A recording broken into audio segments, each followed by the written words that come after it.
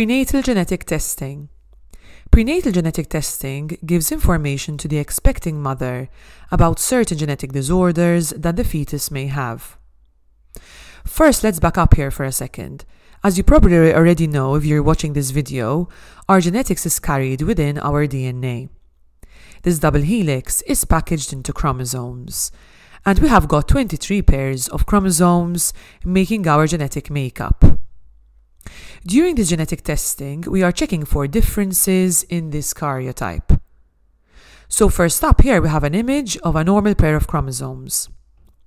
Here, we've got an extra chromosome, which is called a trisomy. Next, we have a missing chromosome called a monosomy. And here, as we can see in yellow, there is a change in a gene on the chromosome, referred to as a mutation. Examples of such conditions include sickle cell disease, cystic fibrosis, etc. Now, the main reason why prenatal genetic testing is performed is to test for trisomies. 3 main trisomies are tested for. These are Down syndrome, trisomy 21, Edwards syndrome, trisomy 18, and Patau syndrome, trisomy 13. If you would like a more in-depth video about these conditions, leave a comment below saying trisomy. Back to the testing, so there are many different tests. The next few tests coming up test only for Downs, Edwards and Patau syndrome. So first up, we've got the first trimester combined screening test. This is performed at 11 to 13 weeks, and it is called the combined test as it combines an ultrasound scan and blood test. During the ultrasound, the nuchal translucency is measured, which refers to the fluid at the back of the baby's neck. This is combined with a blood test, checking beta-HCG and PAP-A levels, together with the maternal age, to work out the chance of the fetus having one of the trisomies we've mentioned.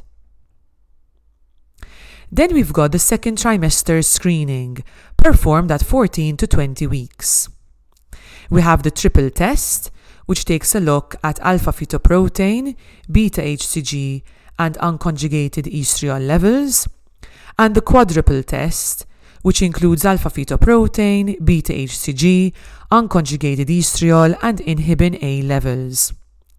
Again, giving us an indication of the chance that the fetus has one of the trisomies. Next up, we've got the anomaly scan, which is performed at 18 to 23 weeks. This is a detailed anatomical survey which looks at all of the structures and can identify some structural anomalies which can point towards particular genetic conditions. The last screening test is the NIPT. This refers to non-invasive prenatal testing. I shall be uploading another video on NIPT soon, including a comparison of the sensitivity of all of these tests, so stay tuned.